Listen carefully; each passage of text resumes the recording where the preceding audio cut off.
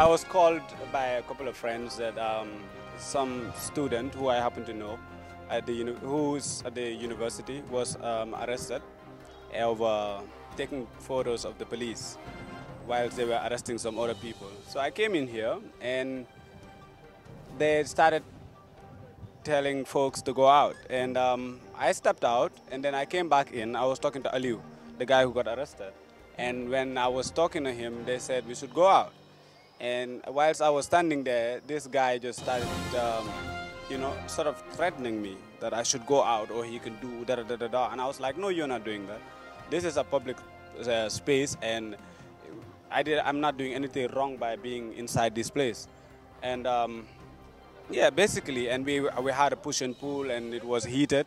And now the guy has been sort of released, and they're having a dialogue inside the station officer's office about the next course of action. Precisely that's what happened from my point of view. He was just telling me what happened, basically. He was just trying to break it down for me. But he will be out soon, so I think he will be pleased to grant an interview so he could go into the details himself. Once we had a meeting with the Inspector General of Police, and he was talking about they're trying to democratize the police force. And what I'm finding is that what I found today is that this is far from being a reality, because no citizen in this country deserves to be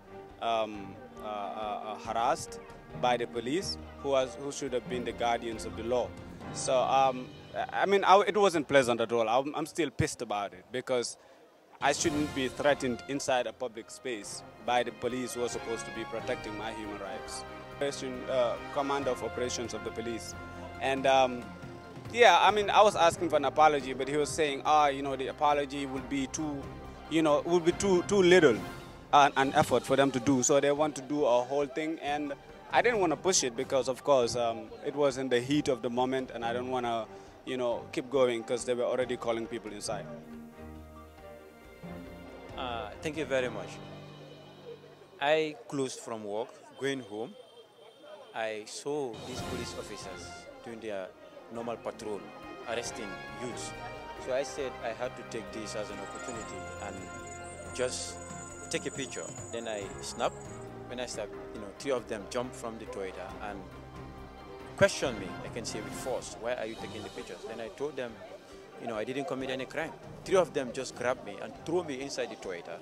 When they threw me inside the Toyota, they handcuffed me, slapped me, you understand, and start stabbing me. So while on the way, I made it clear to them that I didn't commit any crime. So they told me clearly that they are taking me to Serkunda police station. But then on the way, one of the police officers made it clear to me that they are going to set me up because they know very well they don't have a case against me. When we went to Kololi police station, we met the SO there. When we met the SO, they wanted to take me to a room.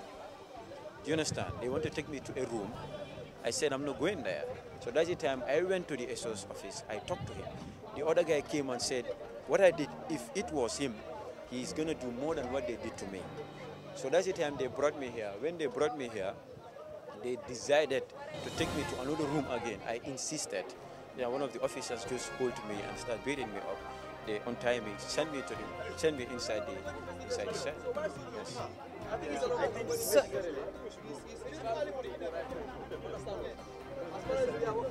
Of course.